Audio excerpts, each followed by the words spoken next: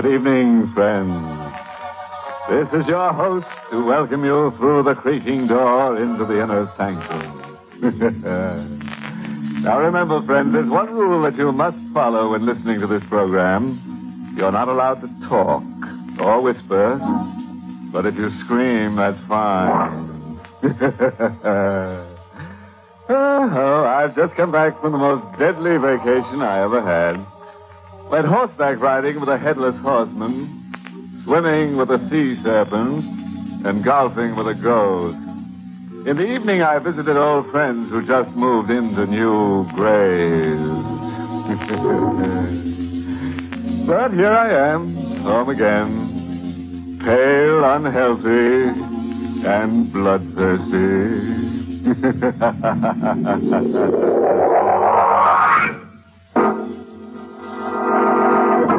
Tonight's Inner Sanctum mystery, Honeymoon with Death, was written by Milton Lewis and stars Arlene Blackburn in the role of Joan with Mason Adams as Tony. All right, friends.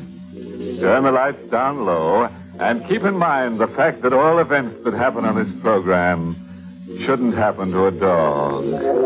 Of course, if you feel like twitching, go right ahead. We always say a twitch in time saves 9. Ready? Then listen as lovely young Joan Darby tells us her story in her own words. It was at the end of one of the happiest days of my life. Perhaps the last day of happiness I'll ever know. When this car drove up and parked outside our cottage. At first I thought it was Tony, but then I noticed the man who got out was dressed like a cleric. And the woman with him was rather overdressed in a sporty way. In a moment, they were knocking at my door. And when I went to answer it... Mrs. Darby? I beg your pardon. There must be some mistake. I'm not Mrs. Darby. Ellen, is she the young woman? Yes, that's Mrs. Darby. There's no doubt about it. I'm sorry, I don't think we've ever met. We haven't, Mrs. Darby. But please don't try to deny your identity again. I really do know who you are, despite the name you're using here. You're the former Joan Kent, the present Mrs. Anthony Darby, am I right? Yes, I am. May we come in? We must see you. Why? It's about a matter of the utmost seriousness. One might say it's a matter of life and death. I'm speaking of your life or death, Mrs. Darby. Oh, really? Please don't argue. Let us in. Just a moment. You'd better come back later when my husband's here, in an hour or so. My dear, we knew your husband was away. That's why we purposely came at this time. Do you mind telling me who you are? This gentleman is the Reverend Lawrence Norwell, a retired clergyman and a friend of mine. I'm Mrs. Ellen Martin. Why did you come here? We came here to save you from being murdered. Murdered? I know that's a shocking thing to say, especially to a young woman on her honeymoon. How'd you know that? I suppose Tony selected this little cottage, so isolated, so far from the main road, so remote. Well, yes, he did. What of it? We'll come to that in a moment, my dear. Did your husband insist in his subtle way that you take along your jewelry and certain other valuables on this honeymoon trip? I'm afraid I can't answer that. You don't trust No, I don't. Ellen, perhaps you had better tell her your story. Mrs. Darby, has your husband ever told you that he was married before? No. Well, he was. To me. You? Yes. He can be very charming when he wants to be, your Tony. I wasn't the first woman whose head he's turned, but I found out about him in time. What did you find out? That he was planning to murder me. Mrs. Remartin and Reverend Norwell, will you please leave my house at once? You love him very much, don't you? Yes, I do love him. And I don't care to listen to any more vicious slander. If Tony is what you say he is, why didn't you go to the police? I have gone to the police. But he's much too clever for them. They couldn't do a thing against him without evidence. And the evidence they need is a dead body. Get out. Get out, both of you. Get out of here. Ellen, the girl is becoming hysterical. I think we've done our duty. I think we'd better leave. Will you go to the car, please? I want just one more word with you. Yes? Oh. Mrs. Darby. Why must you prolong this? I remain behind because I'm going to do something I know Reverend Noel will never approve of. I'm going to give you these two things. On this piece of paper is my telephone number. I've rented a small house near here. In case you need help, please send for me. The second thing is this. A gun. I'm leaving it with you. It's fully loaded. You may need it. I don't want it. Don't be a fool. You may thank me for it someday soon. Oh, please don't leave it here. I know how you feel, my dear. I loved him, too. He's so very charming. Always so thoughtful. Always bringing little gifts. Has he given you antique jewels yet? Or has he brought you roses and recited the famous poem by Vernon? Why don't you leave? Why haven't you the decency to leave me alone? Of course, my dear. I'm so sorry. Goodbye.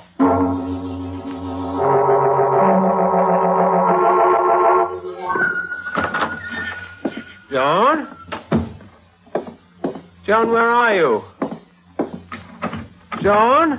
What is it, Tony? Well, what's the idea, darling? Why have you locked yourself in your room? Just a moment. Tony. Sweetheart, you look lovely. What have you been doing, taking a nap? Yes, I was. Well, you don't have to lock the door. I was all alone here. Oh, you poor darling, you're frightened. I'll try not to leave you alone again. No, Tony, don't. But, darling, I just want to kiss Don't touch me. Joan, what's wrong? Oh, nothing. Nothing. I fell asleep. I had a bad dream. Tony, Yes. why did you select this cottage to spend our honeymoon? I thought that you'd like it. It's ideal for a honeymoon. There's no one around, just the two of us. Then there was another reason I hadn't told you about. Another reason? Well, it's a rather silly, romantic reason. Really? Tell me. They call this place the Enchanted Cottage. Enchanted? How? Well, it's very old, you know. And a legend says that once upon a time, long ago, a bride-to-be slept here. A girl of 16, almost a child. And on the following morning, she was to marry a man who was false to her. What happened to her, Tony? Well, during the night, she fell under the power of the spell that's been cast over this cottage. And this gentle child awoke, a child no longer. Overnight, she was changed into a hideous old demon, insane and vengeful, who murdered her lover and cast herself into the sea. And so now they say that only true lovers dare stay here. But we have nothing to worry about, do we, dear? Tony. Joan, are you crying? I thought that story would amuse you. I found it very amusing. An enchanted cottage. You're right, it is romantic, but, Tony, will you tell me this? Why'd you suggest I bring my jewelry to a place like this? Well, I didn't plan to stay here more than a week or so. I thought we'd travel, perhaps go to Canada, perhaps even take a boat there for Europe. We'll go out. You'll want your jewels. Why'd you use an assumed name for us? Well, I told you I didn't want people to know that we're here. I didn't want any old friends or relatives dropping in on it. Darling, why all these questions? I love you. You surely must know that. Oh, you must forgive me. I've been a foolish, silly girl who's had a bad dream, but now I'm awake. And I love you, too. Oh, Tony, I love you. Joan, dear. Come with me, darling. I brought some gifts for you in town. Gifts? Yes, I know you have a feeling for old things, so when I saw this in an antique shop in town... Oh, what a lovely old locket. Oh, it's perfect. I'm glad you like it. After all, what do I know about antique jewelry? Oh. What's the matter? Nothing. Nothing, just a chill. It gets so cold in here at night. What's the other gift you brought me? Roses? How did you know? Where are they? Here. Oh, they're beautiful. My love is like a red, red rose that's newly sprung in June. My love is like a melody that's sweetly played. Stop it! What? Stop it! Joan, what's the matter? Don't come near me, don't! Sorry!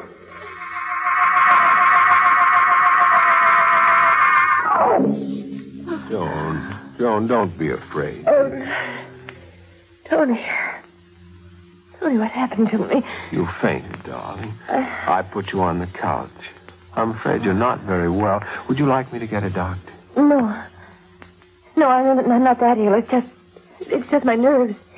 Is it? Yeah, I've been that way all my life. My doctor's given me a prescription. I didn't think I'd need it. Shall I go to town and get it filled? Yes, it's in my purse on the table. Oh, yes, I've got it. Come, darling, I'd like you to go with me. Oh, I don't think so. I'll do better to stay here and rest. I don't like to leave you alone again. Oh, don't worry. I'll be all right this time. Is the druggist still open? Yes, but I'd better hurry. He closes at 9, I think. Well, then you'd better hurry and don't worry about me. All right. Goodbye, darling.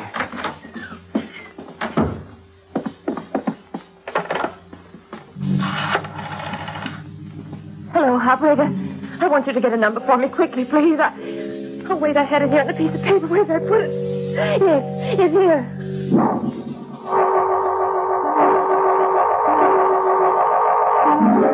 Mrs. Martin answered and told me how to go to her home. It was only a short distance. I could walk it in less than half an hour. I had to speak to her again. Oh, I loved Tony, and I had to find out how much was hysterical suspicion, how much was truth. As I approached the house, I could see a dim light. I heard someone scream. Tony! What are you doing here? Tony! I ran forward. There was a window open. I could see Mrs. Martin in the far end of the room. On her face, an indescribable expression of terror. Somewhere in the shadows, a figure moved slowly toward her. I didn't mean any harm, Tony. I just came here because I loved you. What are you doing with that cord? Help me, someone! He's going to kill me! He's going to murder me! Help! Help! The lamp crashed to the floor as he seized her. I turned from that window and began to run wildly toward town. I wanted to reach a telephone, but there were no houses, no cars that passed. I was alone on the road with just a flashlight. I'd seen a murder committed before my eyes, and I knew then what would happen to me unless I reached the police, unless I found help. And then I saw a car coming down the road. I waved my lights frantically to signal him. It seemed a miracle when the car pulled to the side of the road. What's wrong there? Thank heaven you stopped. You've got to help me. Tony! What are you doing here? I don't know. I went to look for Tony. Get in the car, darling. Get him? Yes, my dear. I'm afraid you're a very sick girl. Sick? Perhaps I am ill, Tony. Come, dear. Yes. Where are we going? Home. To our enchanted cottage.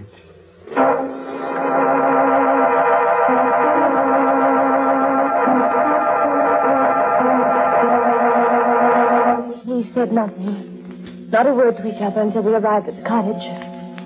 I knew my life depended completely on my ability to maintain control of myself. Come in, Joan. I think I'll go to my room, Tony. No. I want to know why you didn't stay here. I can't explain it. I felt I just couldn't remain in this place any longer. Why not? I can't tell you. I've grown to hate it. I'm not very well. Just what is wrong with you, Joan? I thought I told you. You didn't tell me that anything like this would happen. Has it happened before? This sudden hysterical running away? This blackout when someone asks you why you did it? Yes, it happened before. While I was at college. What did the doctor say then? He told me to see a psychiatrist. Did you? Yes. Darling, I'm very tired. I really don't want to go on with this. I'm afraid we'll have to. You see, I love you very much. Love me? Yes. I'm your husband. I've a right to know everything about you. What did the psychiatrist tell you? Tony. I insist upon knowing. He said that there was nothing very much wrong. Except that I'd developed an abnormal sensitivity. In what direction? In every direction. He said that I'd be quite well when I got married, had children. Really? Yes, Tony. He said that I'd have difficulty in finding the right man, that I was much too clever for most men, that my tastes were a little too special to be easily satisfied. I see. Well, I waited. Finally, the right man did come along. Young, attractive, sensitive. A man who told me he adored me. I fell madly in love with him, Tony. So madly in love that it was the only thing that made any difference in my life. And then I married him. Do you still love him, Joan? Yes, I still love him. Even now. Even now? What do you mean by that? Nothing. You better tell me. Let go of my wrist. Tell me. I found out why you married me. What did you find out? That everything you said was lies. That you're a complete fraud. No worse, that you're a murderer. That you brought me here to kill me. You made a mistake, Joan. Are you going to deny it? No. But I didn't know that you knew about me. Now I'll have to come back here. No. You're not getting out of here.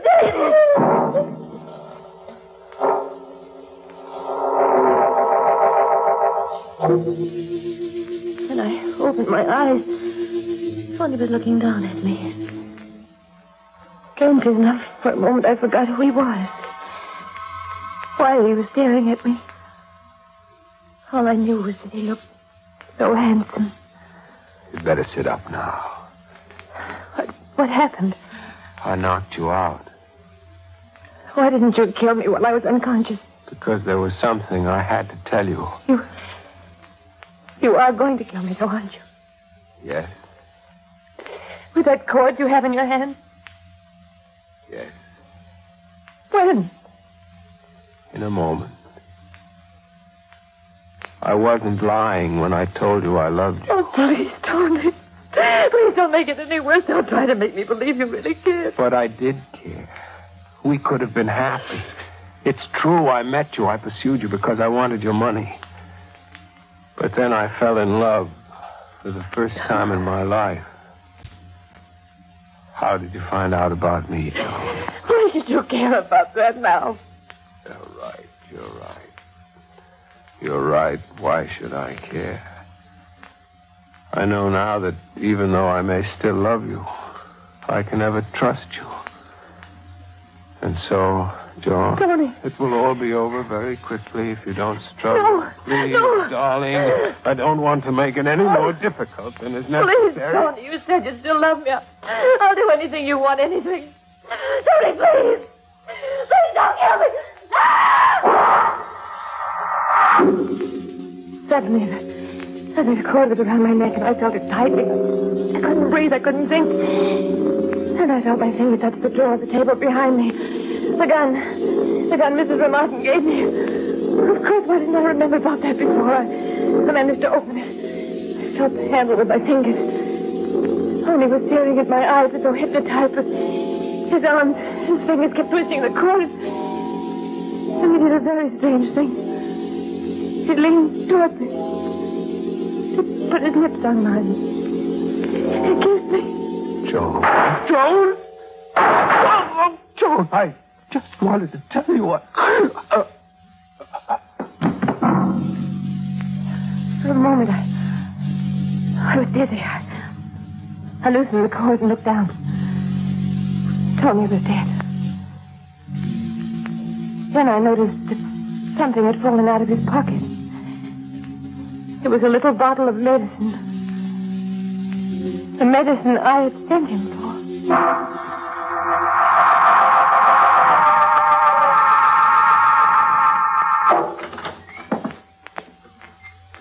Lawrence? Yes, my dear. What happened? Oh, it was very simple. She waited until the last moment, and then the dear girl killed him with the gun you gave her. I didn't think she'd have the courage, really. A little slip of a girl like her. Did you watch from the window? Yes. Immediately after she killed him, she picked up a little bottle that had fallen out of his pocket, and then she rushed out of the house. I suspect she ran off to give herself up to the police or kill herself or something. When the house was empty, I simply went in, found her jewels, and here I am. Let me see the jewels. Here you are, my dear. It turned out much better than I thought it would. So it seems. Without being too vain, I did think I made an admirable clergyman. Yes. You were quite handsome. Thank you. And while we're trading compliments, let me congratulate you on your death. Your demise was superb, Ellen. Thank you. Oh, what's wrong? Well, if you must know, it's Tony. Now, darling, I know you were fond of the boy. I loved him. He was charming. He's dead now, and he deserves it. He would have led the three of us to the chair eventually. He was really mad about this girl, and he couldn't be trusted at all. I suppose you're right. He had to go. He had enough on the two of us to make us quite uncomfortable. I think we'd better leave now. All right. I'll go close the back door. Ah! Put that gun down. You little fool. Ah! Ah! Ellen! Ellen, what happened? Don't move. Stay just where you are. Mrs. Darby. Yes. Mrs. Darby. You killed her. Yes, I killed her. Did you hear what... Yes, I heard everything. Do you mind telling me why you came here? To kill you. Oh, now, really? I never thought I'd have the courage to murder another human being. Frankly, I shared that opinion of you myself. But strange things can happen in a cottage that has a magic spell cast over it.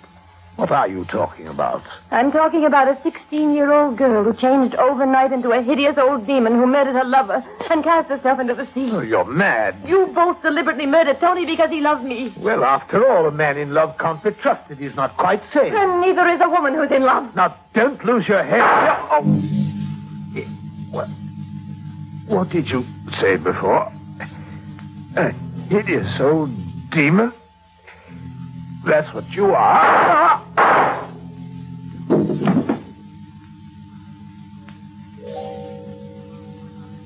I made quite certain that he was dead. And I went to the telephone and called the police. And I killed my husband, of course. It was in self-defense. And then when I saw the bottle of medicine, I realized that he couldn't have murdered Mrs. Ramartin. He was in town at the time. I realized I'd been tricked. The murder of Mrs. Ramartin was deliberate. So was that of her friend, the gentleman who posed as the Reverend Norwell. In telling this story for the police records, I'm making no defense of my actions. But it may be true that perhaps I was insane when I committed the last two murders. Or perhaps I was caught in the spell of our enchanted cottage.